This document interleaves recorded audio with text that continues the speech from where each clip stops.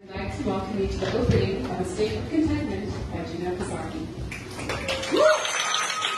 February is often known as a month of love because of Valentine's Day, where we shower those we love with affection and flowers and roses.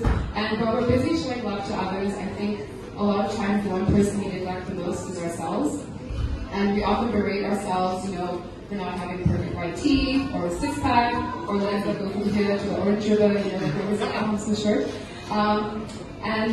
While everyone might experience insecurity about their bodies, I think it's even tougher for women and members of the LGBTQI community who are constantly bombarded with messages that say that we are not enough and that we don't fit into these narrow definitions of beauty.